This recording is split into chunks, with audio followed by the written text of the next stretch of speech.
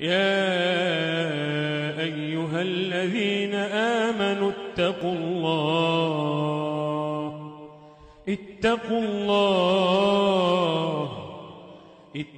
الله ولتنظر نفس ما قدمت لغد واتقوا الله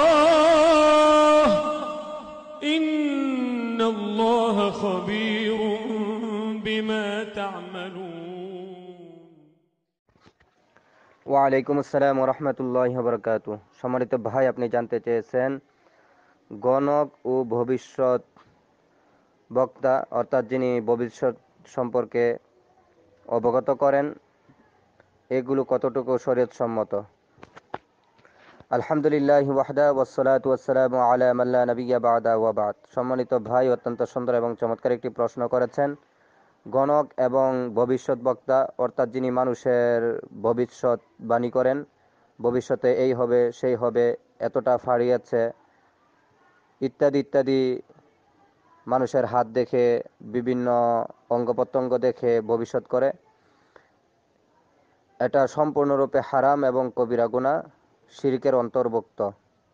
কারণ রাসূলুল্লাহ সাল্লাল্লাহু আলাইহি ওয়াসাল্লাম যারা এই সমস্ত লোকের কাছে যাবে তাদের 40 দিন ইবাদত কবুল হবে না, সালাত কবুল হবে না বলে রাসূলুল্লাহ সাল্লাল্লাহু আলাইহি ওয়াসাল্লাম বলেছেন। সুতরাং যিনি যাবেন তারই যদি এই অবস্থা হয়, আর যিনি করছেন তার কি পরিণতি হতে পারে এটা সহজেই অনুমেয়।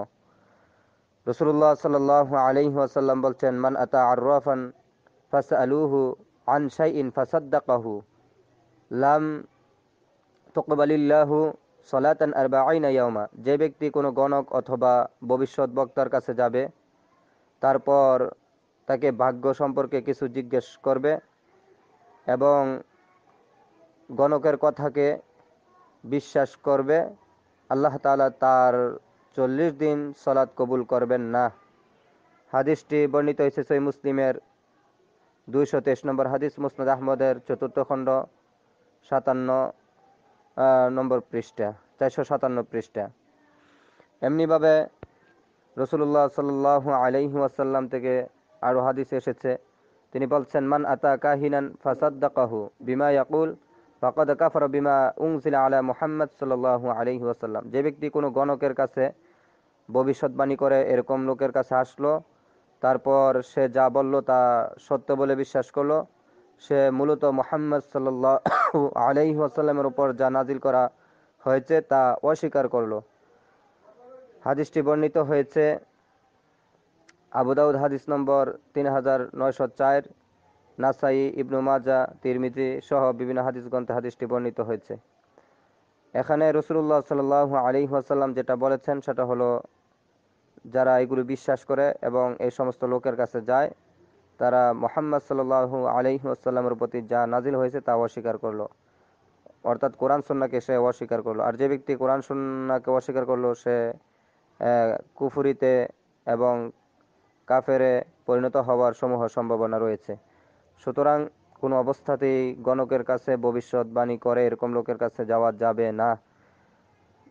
আর যিনি করছেন তিনি অবশ্যই কুফরির মধ্যে লিপ্ত আছেন, তাকে অবশ্যই এই পেশা থেকে, এই ভবিষ্যৎবাণী করা থেকে বিরত থাকতে হবে। তাছাড়া ভবিষ্যতে কার কি হবে এটা আল্লাহ রাব্বুল আলামিন ছাড়া কেউ জানেন না। গায়বের খবর একমাত্র আল্লাহ রাব্বুল আলামিন জানেন।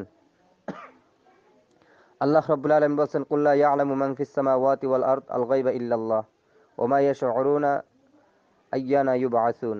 হে নবী মুহাম্মদ সাল্লাল্লাহু আলাইহি ওয়াসাল্লাম, আপনি বলে দিন, পৃথিবীতে এবং আকাশে আসমানে আল্লাহ তাআলা ছাড়া অন্য কেউ গায়েব জানেন না, এবং তারা এটাও জানে না যে তারা কবে উত্থিত হবে। সূরা নামলের 65 নম্বর আয়াত। এমনিভাবে আল্লাহ রাব্বুল আলামিন অন্য আয়াতে বলছেন, ওয়া ইনদাহু মাফাতিহুল গায়বি লা ইয়ালামুহা ইল্লা হুয়া। তিনি ছাড়া গায়েবের খবর কেউ জানে না, তার হাতে সমস্ত গায়েবের চাবিকাঠি। সূরা আনআম 59 নম্বর আয়াত। এমনিভাবে আল্লাহ রাব্বুল আলামিন একমাত্রই যে আল্লাহ রাব্বুল আলামিন ভবিষ্যৎ সম্পর্কে জানেন, আল্লাহ রাব্বুল আলামিন বহু আয়াতে উল্লেখ করেছেন। সুতরাং এগুলো থেকে বিরত থাকতে হবে। কোন অবস্থাতেই গণকের কাছে যাওয়া যাবে না, ভবিষ্যৎ বক্তা ভবিষ্যৎবাণী করে এরকম লোকের কাছে যাওয়া যাবে না। আল্লাহু আ'লাম ওয়া সাল্লাল্লাহু আলা নাবিয়িনা মুহাম্মদ ওয়া আলিহি ওয়া সাহবিহি ওয়া সাল্লাম।